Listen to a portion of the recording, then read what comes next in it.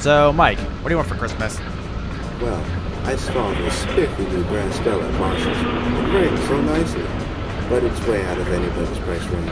Doesn't matter. As long as you've been good, the Polar Express doesn't care about prices. I didn't know you still, but never mind. Hey, Toby, what do you want for Christmas? I saw these couplers from Surgeon Engineering. They look great on me. Only one engine's opinion. What about you, Geep? What do you want for Christmas? Nothing. I don't celebrate Christmas.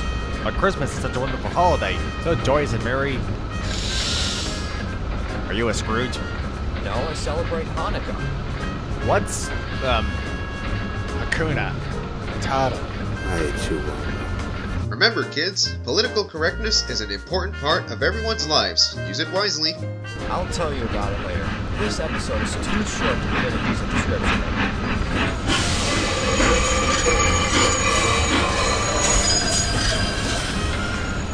Hey, Tony, you figured out what you're gonna get for Christmas?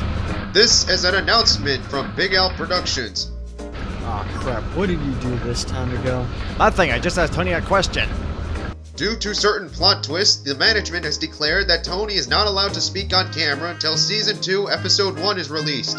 Well, maybe if the management wasn't busy making the retarded holiday special, we could actually get the episode out on time. The management is not paying you to backsass, Private. They're not paying us at all. Of course not. What would a locomotive do with money? What else? Upgrades! How you want me pimpin'?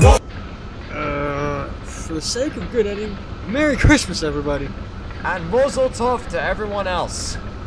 There are more holidays besides Christmas and Hanukkah. You're trying to make this episode longer. Feliz Navidad. Feliz Navidad. Feliz Navidad. Prospero año y felicidad.